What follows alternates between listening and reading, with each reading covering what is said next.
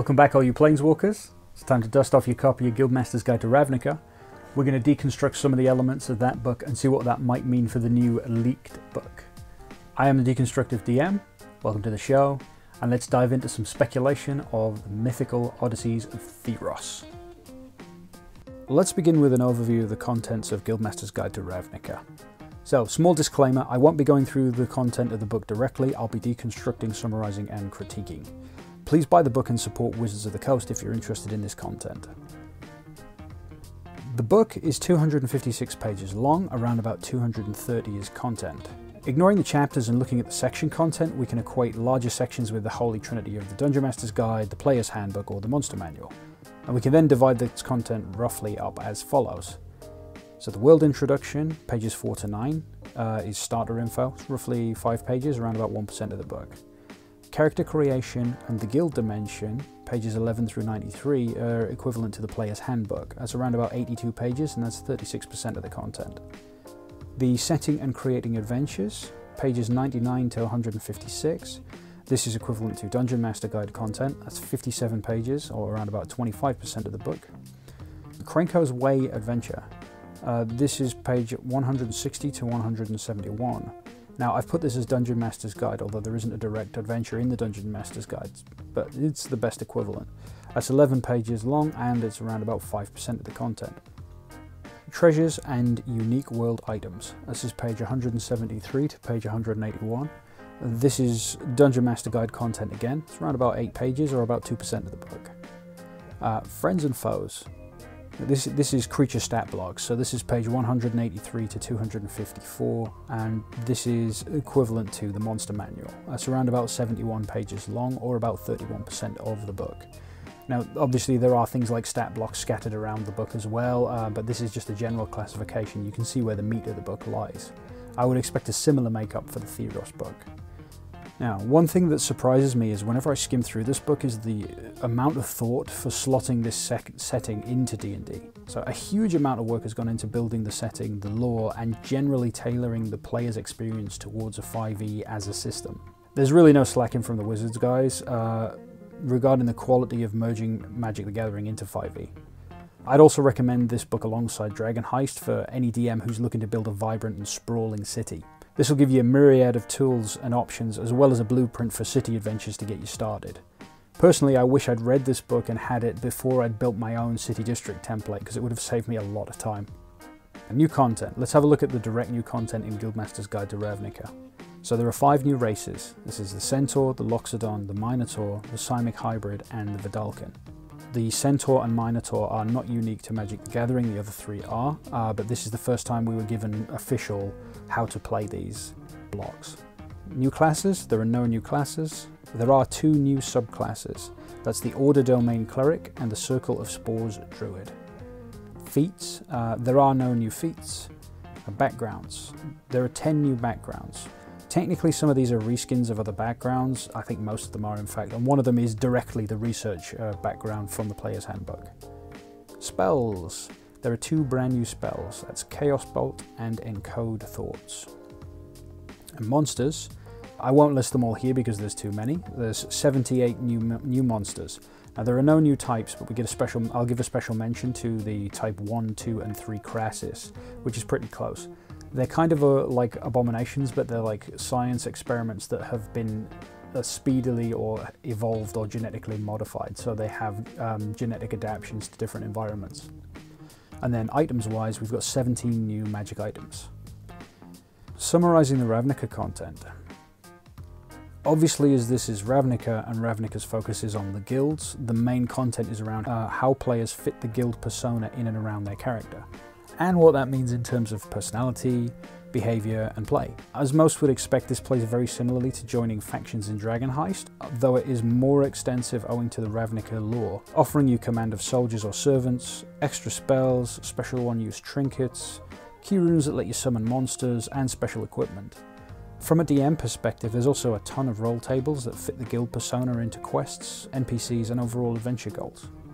As everything centers around the guild and the guild activities, we also have locations for each guild to focus on, which will mean lots of interaction and motion in a very vibrant and changing setting. Criticizing the Ravnica content. Negatives.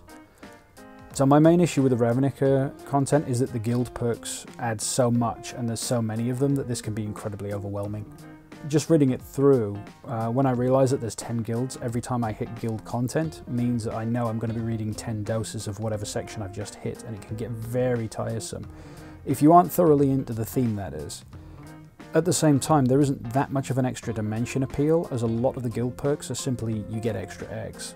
I also expect a serious drought of non-casters in these games, as if you're a caster, you get access to a whole rack of free additional spells based on what guild you belong to.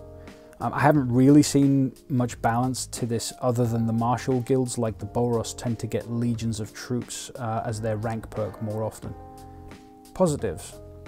So saying that, I spoke to a fair chunk of people on Twitter, and almost all of them thoroughly enjoyed the new setting and tone.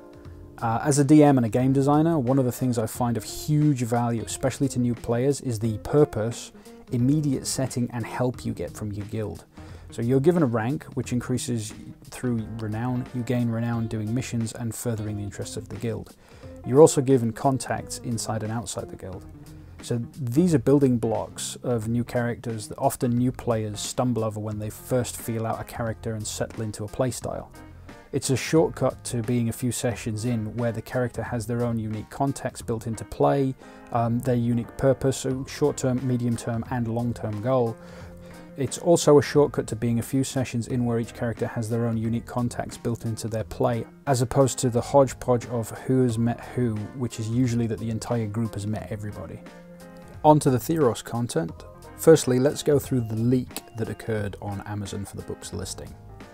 So, rise above the common throng with supernatural gifts. Abilities that give you remarkable powers set you on the path to legend. Explore Theros as a satyr or a leonin, mythical cat-like heroes from Magic the Gathering. Mythical Odysseys of Theros introduces these races to the 5th edition D&D for the first time. Master new powers with Magic the Gathering inspired subclasses like the Bard's College of Eloquences and the Paladin's Oath of Heroism. Encounter mythic monsters, creatures whose power and renown are such that their names are truly living myths.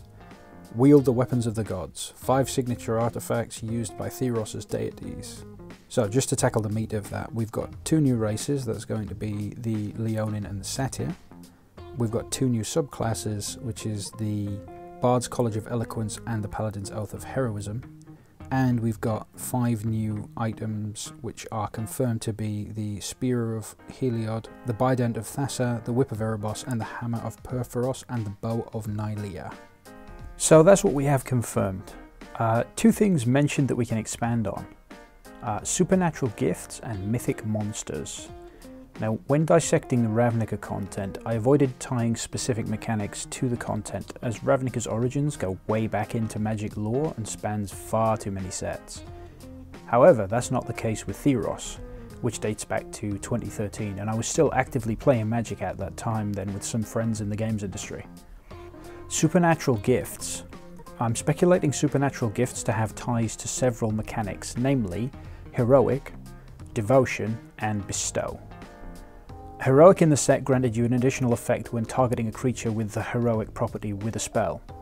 Now this may translate directly, but would be highly situational and unusual that you are granted an additional bonus effect when somebody else targets you with a spell. When we consider the faction content from Ravnica and the confirmed presence of the 5 basic colour god items, I think we'll see something akin to a cleric's channel divinity, probably based on the god you decide to worship, and on your class. I'd be disappointed if they followed the same method as the guild rules and just granted you extra spells based on your affiliation. The second mechanic that we could possibly link to this is the devotion mechanic. The devotion mechanic was like a tally system granting you effects when your mana symbol count of a particular colour reached a certain number. I think this will translate similarly to the guild renown mechanic in Guildmasters Guide to Ravnica, and granting you similar benefits. The god cards themselves in the game worked on this mechanic, making them manifest as creatures only when your devotion had reached a particular level. It could be interesting to see if the gods make an appearance when you hit a certain level of devotion, or if it does feature in that kind of way in the new book. Lastly, in regard to supernatural gifts, is the bestow mechanic. Now the bestow mechanic allows you to cast creatures as enchantments on other creatures, granting them benefits, and if the enchanted creature leaves the battlefield, then the enchantment becomes a creature itself. The flavour of a lot of these cards is usually names like Thassa's Emissary, implying that they've been sent by your god to grant you a boost and then help you out. Again, looking back at the Guildmasters Guide to Ravnica book, this could come out as something similar to the key rune mechanic. The key rune items in Guildmasters Guide to Ravnica allowed you to summon certain monsters based on your guild alliance. And speaking of monsters, let's take a look at Mythic Monsters. Being based on ancient Greek mythology, it's no stretch to look at the potential monsters from the block and see what we have. Gorgons, merfolk, minotaurs, satyrs, spirits, zombies, archons, basilisks, chimeras, cyclopes, demons, dragons, giants, hags, harpies, hounds, hydras, krakens, lamias, manticores, pegasi, phoenixes, sphinxes, and sirens. It's a big bunch of stuff in that block. Just to quickly expand on archons. Archons are celestial beings, so similar to angels, but they usually have obscured faces. Lamias, which were female monsters with scaly bestial bodies but humanoid faces. So we have plenty of staples, though we're here to talk mechanics specifically about the monstrosity mechanic. A monstrosity allows you to pay an additional mana cost on an already summoned creature to make it monstrous, usually beefing its stats up and granting it extra abilities. Now these range from simple things like flying all the way up to sheer insanity, like being able to block an additional 99 creatures or spawning X other hydras. What I'm hoping for is some new monster rules, giving us 2 or even 3 stages to fights against monstrous creatures Sephiroth style. I'm also hoping that we get some chunky adventures centered around slaying 1 or 2 of these beasties in a similar manner to the Krenko adventure in Guildmasters Guide to Ravnica. So that just about wraps up the leaked content, but we're not done yet, guys. So let's take a look at some more mechanics and dive into some potential locations. Other mechanics in the Theros block that may be relevant. Scry. Now we've got plenty of scry spells already, but we might get some new ones. Constellation. Theros focused a lot on enchantments, and Constellation was lots of enchantments triggering each other and triggering together. It'd be fun to see some multi-person spells or even rituals as a nod to this mechanic. Sagas.